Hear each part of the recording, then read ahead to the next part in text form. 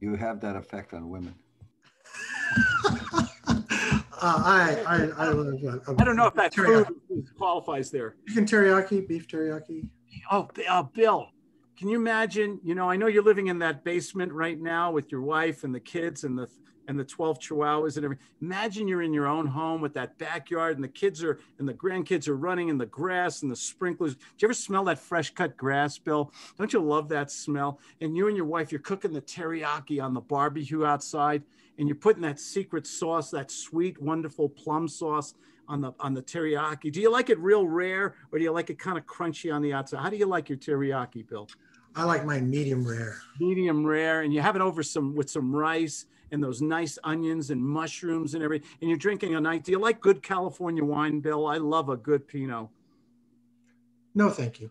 No, thank you. Okay. But you're sitting on the table there with the family. And then afterwards, you and your wife, you're sitting on the beanbag with a nice soft comforter and the gas fireplace is going and there's some soft music in the background and everything. Can you see yourself in a house like that, Bill? Can you yeah.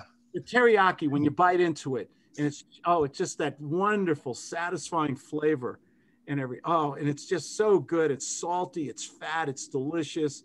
And you can, when you smell it on the grill, it's almost as good as eating it, isn't it? Is everybody off the role play? Is everybody going to have teriyaki tomorrow night for dinner? Yep. What I was doing is called, and we don't have much time. We don't have time to get into that either. This is the power of suggestion. There was a wonderful doctor called Milton Erickson who said that if we use our words the right way, we can actually, in a conversation, hypnotize people, offer suggestions into their mind by using the five senses: sight, smell, taste, touch, hearing. And food is the easiest way to demonstrate that right now. And if you have good verbal skills, when you're describing somebody, can you get emotional over food? Better believe it, right? Was everybody in their mind, what were they thinking about when I talked about the grass, and the barbecue and the nice glass of wine during dinner? What was that in the fireplace and cuddling with special someone in front of it with a nice warm blanket? Did everybody have a picture in their mind? Yeah, pre-2020. Yeah. What did you say, David? I said pre-2020. Which means pre this year. Oh, okay. Being outside at a barbecue. How important is it when you want to make somebody emotional and you want to tell a story or put an image in their head? Is that more effective to persuade people than giving them the square footage of David's bidet, David Skolnick's bidet? Right. Okay. How big is that bidet? That's kind of a personal question, sir.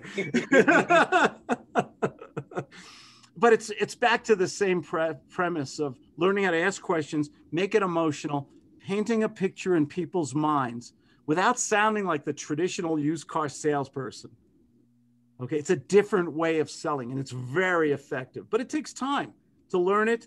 That's why I tried to put guts into a system with certain rules, with the steps, and practicing.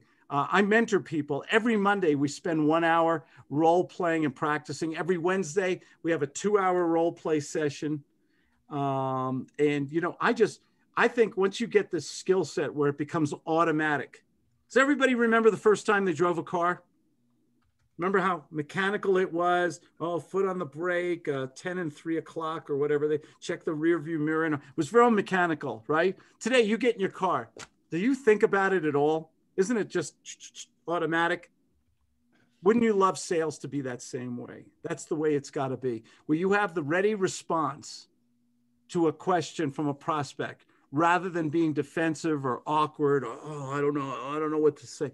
This is the $1 million skill that changed my life. It really did. Claudia and I live very comfortably, very happily, very debt-free.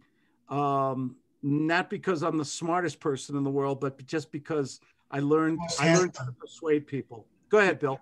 You're one of the most handsome. At least according to Claudia. You say that to all the boys.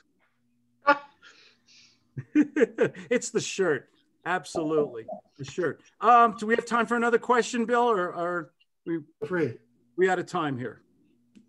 No, but you reminded me to go brush my teeth with the Well, bidet. I should remind you to brush your teeth. With the bidet thing. No more bidet jokes. You're not. No more bidet. We Well,